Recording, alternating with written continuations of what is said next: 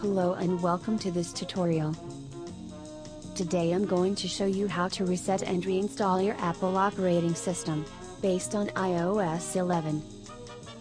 This will leave you with a fresh factory installed iPhone. Then we will set up storage for media to online Google storage and switch on auto backups to iCloud. Please note all your media including photographs will be erased during this process, so back up media where possible before starting.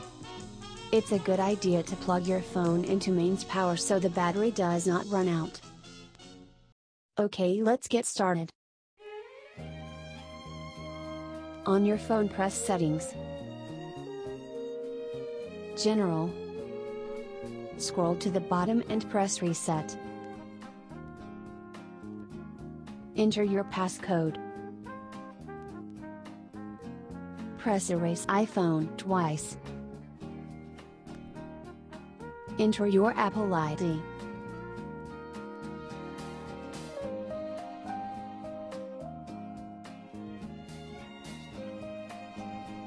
Press Erase. The Apple time bar will appear.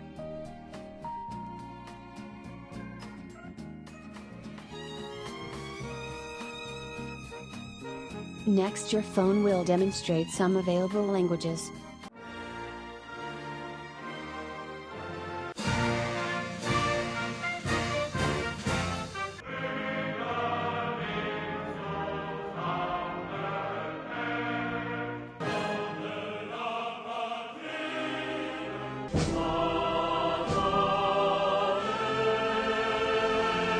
Press the Home button. Select your language and country, and at the bottom of the screen choose Setup manually. Enter your Wi-Fi setting or mobile connection to start.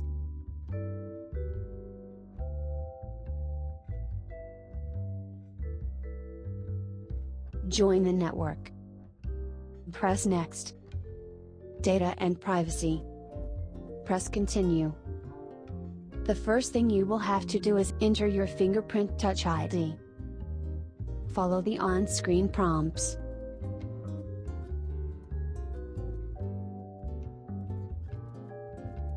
The scanning will be displayed on your screen. Press Continue. Choose a 6-digit passcode.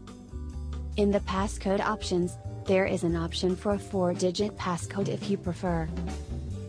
Enter your passcode twice. Next, you have a list of options for the reset. Choose Setup as a new iPhone. Enter your Apple ID and password and press Next. If you don't have an Apple ID, there is an option to bypass this stage. Next, you will be sent a 6-digit PIN to a nearby device. Enter this number.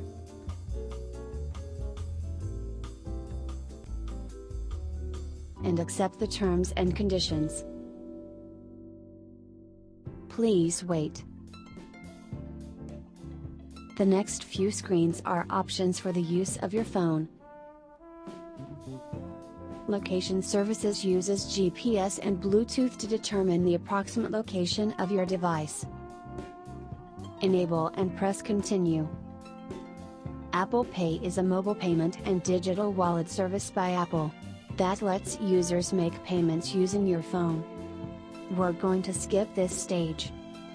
You will not need to buy any extra storage. Press Continue.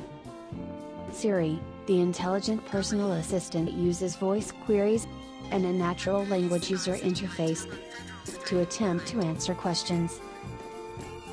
Press Continue. Follow the on-screen prompts. Hey Siri. Hey Siri. Hey Siri. Hey Siri, how's the weather today? Hey Siri, it's me. Siri is now set up. Press Continue. Analytics shares usage info to Apple and app developers. You can choose Allow or Don't Allow. Display zoom sets the size for icons, text and buttons. Press Next. You're done. Press Get Started. Find and open the App Store. Press Continue and choose to allow permission to your location. Press Search. Search for Google Photos. Press the cloud shape to download. Open Google Photos. Allow access to your photos. Would you like notifications? Allow or don't allow. Select between high quality, a slightly compressed version of the original, free unlimited storage, or original with is the original full resolution of the photo. Sign in with your Google username and password to backup. The username usually ends in gmail.com. Enter your details. Press Next. Enter your password. Press Next. Your Google profile image should appear. Press Done. Now you can set up Icloud, where you can save a backup of your phone's settings. Open Settings. Click your name at the top of your screen. Press Icloud. You can toggle what you want in your backup. But this time we want photos off, as they are being saved in Google Photos. Remove anything that was previously saved. Press Apple ID to go back one page. At the bottom of your screen press your iPhone icon. Press iCloud Backup and here make sure iCloud Backup is on. When all the settings are the way you want them including any downloaded apps you can press Backup now to save your setting to iCloud. Thank you for joining me in this tutorial. For more videos, like and subscribe. Thanks.